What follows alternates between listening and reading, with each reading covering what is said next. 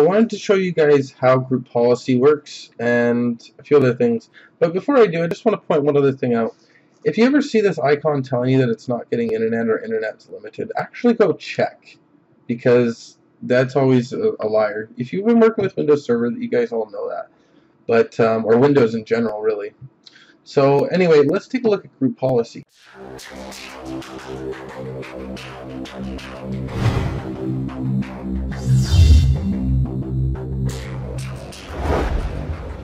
Now that we've got our domain installed, we're going to check out one of the big things to do with Active Directory, which is group policy management.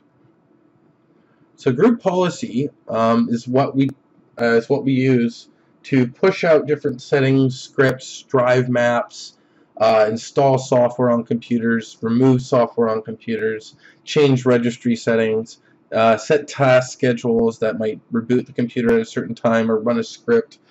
And you can get really granular with these, and I prefer them over scripts. A lot of guys still use scripts, and I like using group policy for everything, and if I have to use a script, I'll group policy it.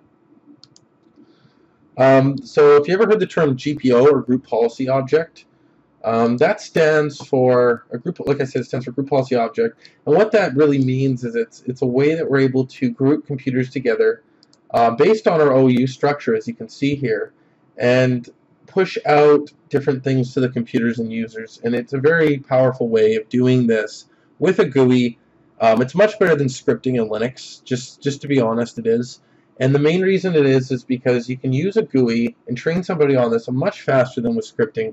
And even if you did know scripting, this is faster to set up, because you can make this deploy through millions of computers theoretically, all with a GUI. And you won't have to manually adjust your script all the time for all the different computer names or whatever have you. And in some cases, if your domain isn't changing all the time, you're not going to have to update it all the time for different computer names and stuff like that. But you still have to maintain it, and that's so much easier done with Active Directory, because Active Directory, if you joined your computer to the domain, is automatically going to take care of that for you. So it's a much better way than just scripting things, and this is why I love Windows over Linux, because I used to be all about that. So let's take a look at group policy. If we want to make a new OU, a new GPO, we want to consider two things. We're either going to control it with security filtering, which is the way I like to do things because it's more granular, or you're going to link it to the actual OU. So if you just wanted it to apply to the HR users, you could create a GPO and link it in this domain here. So we're going to call this GPO, because I'm just creating these two GPOs I'm about to show you. I'm going to create two of them, and I'm just going to create them so that I can show you the two different ways. So I'm going to name them after the ways of doing things. So there's one way where you can do it with linking, or you can do it with security filtering. So I'm going to say link to OU. Okay. And now we've got this blank group policy. It doesn't do anything by default. And we can go in here and edit it. Once we get into the edit, we'll actually make it do stuff. But we can link it to an OU, and by default it's going to have authenticated users, which is a bit of a misnomer, because it doesn't actually mean authenticated users. It means anything on the domain, authenticated users and computers. So, but it's only going to apply to anything on the domain if it's linked at HR users. Now I'm going to show you the other way to do things, because in that way we're just linking it straight to where it belongs, and we're going to leave the default of authenticated users so it applies to anything in that OU. Now that's not as granular as the way I like to do it. The way I like to do it is I like to link it right up at the top, and we're going to say this, we're going to call this security filtering. And it's called security filtering because you use security groups, or security principles would be a better way to put it. So we're going to call that security filtering. Hopefully my spelling is right.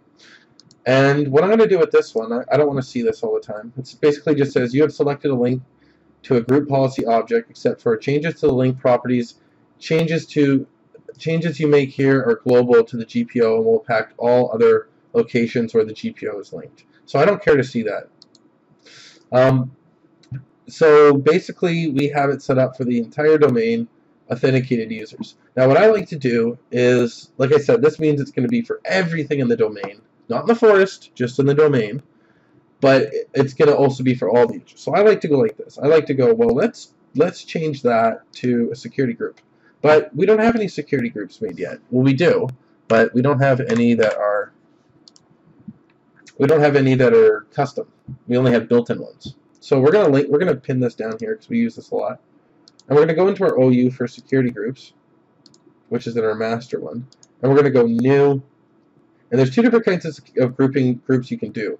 There's, well, counting group scope, there's way more. But with group type, there's security and distribution. Distribution's great for email. If you want to make a distribution group, you can send out an email to all staff and it'll go to everybody in that group. But that's not for this lesson. We're going to create a security group for this security principle. And we're going to call it security filtering test. So we're just calling it security filter because, like, again, I'm just showing you guys the way that I like to do group policy. So then we're going to add to the security filtering. We're going to come back over here to group policy management. We're going to come back here, and we're actually going to come in here and add the security principle we just created so that it's only going to apply to members of this group. And the reason I like to do it this way is twofold. Like I said, it's more granular, and you can see right when you come into group policy all the different OUs if you just link them at the top. You can also see that view from down here, all the different OUs that are in the domain. But as you can see, this one that was linked to OU, you don't see because it's, you don't see it when you first come into the group policy. And you might not care about that, but for me, I think it's just simpler and more granular to do it this way. So what I'm going to do now is I'm going to add to the security filtering group that group I made. So we're just going to go sec and see if it'll find it. So it found security filter right away. So now it's saying that anybody who's a member of that group is going to have whatever I set in the group policy will be applied to it. Now we're going to get into actually making a group policy in a minute, but I just want you guys to learn about how to apply them because this is very important. This is the beginning. We're doing baby steps here. So not that you guys are babies or anything silly like that. But now what we're going to do is we're going to go up to the security group and we're going to add our members to this group. And this is a much better way. You don't ever want to give, when you give somebody access to a file or a folder, or you give somebody access to something, you don't want to do it by their username because it's just messy. You want to do it by adding them to groups. So you come into here, and you want to make sure that you go into member of and members. So members is going to be allow you to add users. And then you're going to go, okay, apply. And now that person is now a member of that group. And you can also do nesting with groups. So you could add other groups to other groups. And so you could just add somebody to one group, but that group's actually a member of like 10 other groups. But we're going to leave that for now.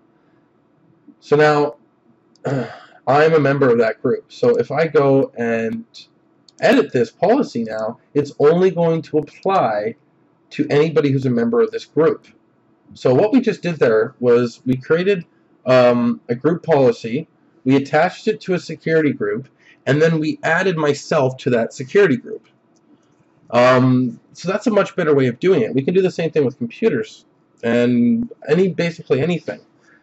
So that's the way I'm going to do it. Now if we wanted to actually go do something with this, we'd come into here and we'd go edit. And we'd actually create the group policy. Now I could go on and on about group policy, so I don't want to show you guys too much. But in here there's preferences and there's policies, and you can deploy them by the user or you can deploy them by the computer.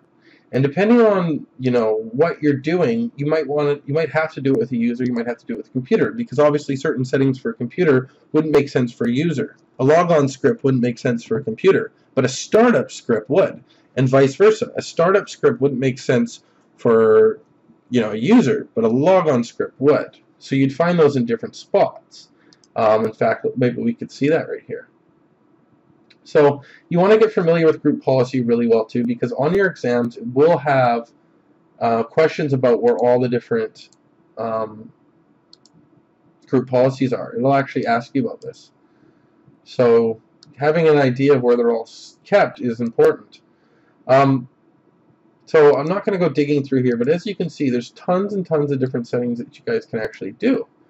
Administrative templates, you can get down and mess around with like Windows updates or all sorts of different things. And I like preferences more than policies if you can use them, because they're, again, more granular. But I'll get into more of that later. But that's basically the different things in group policy. So make sure you understand that, first of all, the difference between doing GPOs differently. If you come down into here, you can see all the different ones. We have this one that's linked to an actual OU that we want it to apply to, and then anybody in that OU. Or you can do it the other way, which is anybody in the domain linked to anybody in the domain, and security filtered out for anybody who belongs to the security filtering group, and then just add people to that group as you need them. So this is kind of a hard concept, I think, for a lot of people to grasp at first. So if you have any questions, again, let me know. But I wanted to show you a little bit more about group policy. As you can see, it will follow your domain structure. But that won't matter if you do it the way I'm showing you guys. But it will have all the different stuff in here. It'll have the domain controllers, default OU, and I'll show you guys later commands that are really useful for you guys' exams.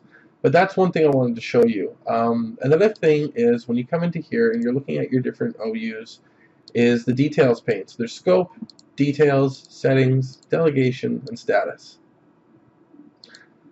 And what I'm going to do is I'm just going to take a break, and when I come back, I'll show you what those all mean.